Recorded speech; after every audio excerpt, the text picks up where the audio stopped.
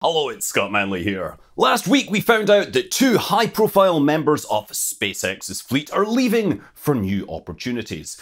Over the last couple of years, Ms. Tree and Ms. Chief have been working on fairing recovery, using their massive nets to try to catch the fairings discarded by rockets.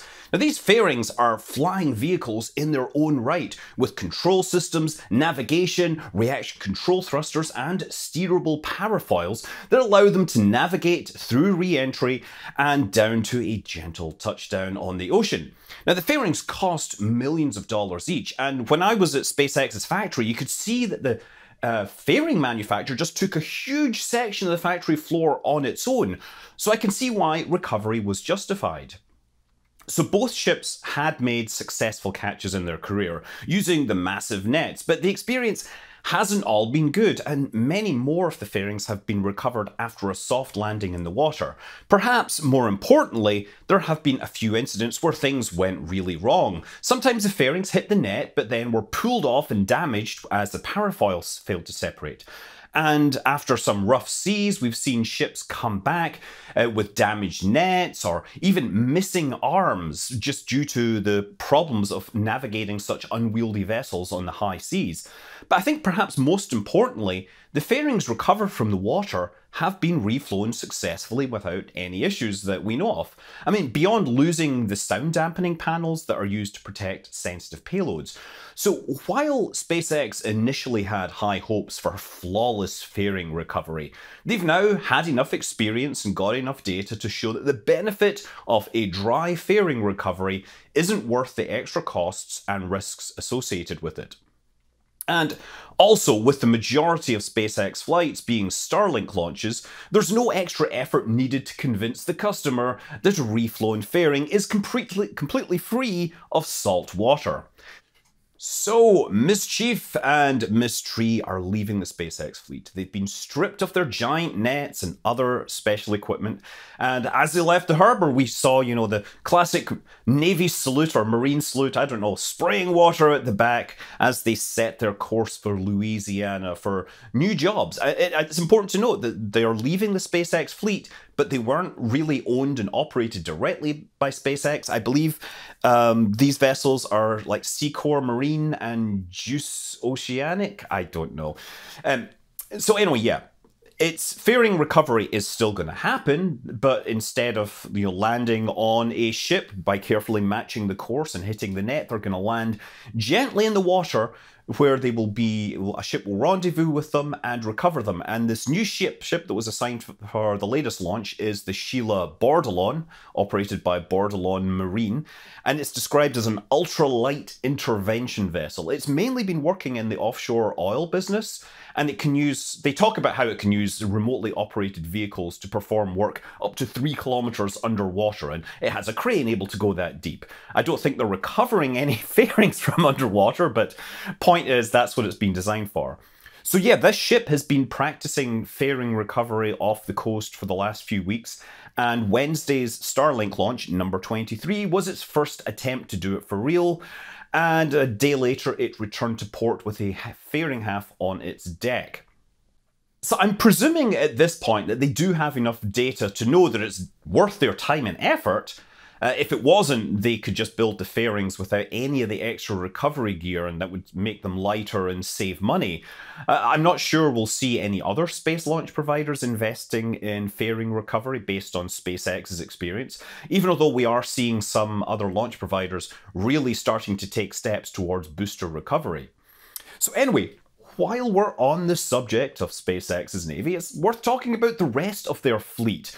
The company actually has a substantial number of marine vessels that they use for its operations. They have ships for the recovery of the Dragon capsules, the fairings, they have the drone ships for recovering the boosters, and of course they have tugs and support ships that are used to move the barges and support them. And now, if you're really interested in all the comings and goings of SpaceX's wet fleet, then I'm going to say Gavin Cornwell. He runs the SpaceXFleet.com and he has a Patreon. He's been tracking all these operations in far more detail than I could ever manage. So actually, let's talk about them. First, we're going to start with the drone ships, the gigantic landing pads that sit in the middle of the ocean and provide a safe place for the boosters to touch down after their flight to space. These are referred to by the acronym ASDIS, Autonomous Spaceport Drone Ship. While they might look like dumb barges towed by tugs, they've got their own onboard propulsion that keeps them in place against the forces of oceanic currents and weather. During the landing operations, they can hold their position to within about 3 meters. So there's 3 of them, all of them with names very much inspired by the work of Scottish sci-fi author Ian M. Banks. There's, of course, I Still Love You, which has been the primary East Coast ocean landing site. There's Just Read the Instructions, which started as a West Coast landing ship, but was then moved to the East Coast to support the more rapid launch cadence in the last couple of years. And finally, still under construction, there is a shortfall of Gravitas, and that will be used to restore ASDIS recovery option from Vandenberg. So they were all constructed in Louisiana, and to get to the West Coast, incidentally, the Just Read the Instructions had to go through the Panama Canal. But it's actually too wide in its final configuration, so the landing pad extensions, the wings like along the side, those were built, but they weren't loaded onto the deck of Just Read the Instructions so it could navigate the canal. And once on the West Coast, the pad extensions were lifted off and then welded on there to match the final configuration. And that meant for the return trip, they had to cut these off again, put them on the deck, travel through the canal, and then reattach them on the East Coast. So also, by the way, Just Read the Instructions, it's the second SpaceX drone ship with this name. There was an earlier one that was used for landing attempts in 2015 when they were still working on the problem. And I guess that some lessons they might have learned during this resulted in changes to, of course, I Still Love You, and that would actually be the first drone ship to be used and to recover a booster. I think they probably just scrapped the original Just Read the Instructions, and the current one follows the design of course, I Still Love You. And I'm going to say that as a fan of Ian M. Banks, those names never get old. I was delighted to see Richard Garriott going to the bottom of the ocean, and there were ships called the Limiting Factor. It was fabulous. So anyway, while those drone ships have their own propulsion with the azimuth thrusters to hold position, they don't actually travel long distances under their own power. Instead, they're towed to the landing sites by tugs, and there's quite a few different tugs that they've used over the years. And I think there's nothing special about these. There's currently the Hawk, the Finn Falgut, Lauren Foss, the Hollywood. They don't have anything special about them, but they can be used to move these things around. So the drone ships also have a support ship assigned to them for operations, and these are, the vessels actually have the crew on them, and they'll have communications equipment and other special gear that's needed to help with the recovery. Now, this has usually been the Go Quest on the East Coast, and on the few drone ship recoveries on the West Coast, it's been the NRC Quest. And these are operated by different operators, right? Go, I think, is Juice Offshore with a G, and NRC is National Response Corporation. More importantly, though, NRC Quest, which was operated on the West Coast, it was the primary recovery vessel for all the Dragon 1 capsules, which, yeah, they landed in the Pacific and they would be picked up, put on the deck, and the ship would return to port as quickly as possible so they could offload the science experiments from the ISS and hand it off to handlers on the ground. Now, for Dragon 2, both crew and cargo vessels are intended to land on the East Coast. And now that these might contain crew, there's actually a pair of recovery ships, so there's redundancy. There's Go Searcher and Go Navigator, and these are configured identically with the recovery crane and other support equipment, but they also have a helipad. And that's important if there's an emergency and they need to get crew back to shore quickly. So these two ships are also being used for fairing recovery in the past, but I imagine that that might be a short-term thing. Really not clear, but that is a capability they have. In the last few months, of course, we've seen two of the biggest additions to the fleet with an eye on future offshore rocket operations of Starship.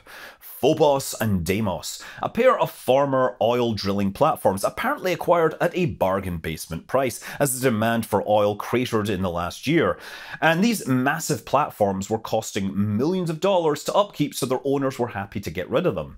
I hear a platform of this size with all the equipment costs on the order of $500 million, and SpaceX managed to pick them up for less than 1% of this, although I imagine that that might not include all of the equipment, which might be returned to the previous owner. So anyway, these are currently being stripped down to their structure, but given that the plan is to literally catch the boosters in the launch support hardware and eliminate the need for landing legs, we can only really imagine what they might look like when they're finally done. Then again, plans change, so we'll have to basically see how things take shape over the coming year to get an idea how these end up looking. Finally, I think I need to give a shout out to the permanent crew members of the SpaceX Navy, an elusive group of characters who we rarely see. They practically live on the drone ships. These crew members go into danger to make sure that the still smoking boosters are secured quickly before the rest of the crew, who have much more sense of self-preservation, are allowed near. I'm of course talking about the octograbbers, which emerge from their garages moments after boost landing. They roll under the rocket and then secure it in place so that there's no chance of the booster falling over in high seas. We've actually seen a few boosters lost after successful landings because octograbber either didn't exist at the time or wasn't able to help. I guess my favourite, most interesting one is one of the Falcon Heavy cores, which landed safely, but there were subtle differences to the booster design, and that meant the octograbber wasn't able to deploy to secure it, and the booster fell over on the way home. I mean, you know the saying, for every great booster, there's a great octograbber securing them, or something like that. I'm Scott Manley, fly safe.